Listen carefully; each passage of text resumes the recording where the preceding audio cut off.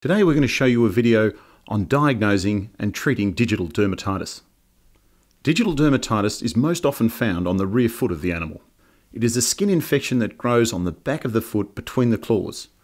The bacteria grows in moist skin that is covered by mud or slurry. These are very easy to treat as the bacteria is easily killed. You should clean thoroughly but gently so as not to cause any bleeding. Dry with a towel and then spray with an antibiotic spray.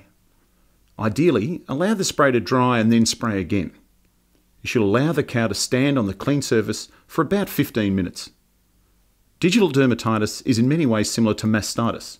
The infection is passed from cow to cow via dirty conditions.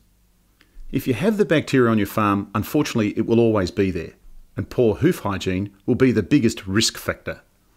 To check if your herd has digital dermatitis, you should do a regular check at milking time. To do this, wash the back of the cow's feet with a low pressure hose and then use a torch to see if there are any lesions.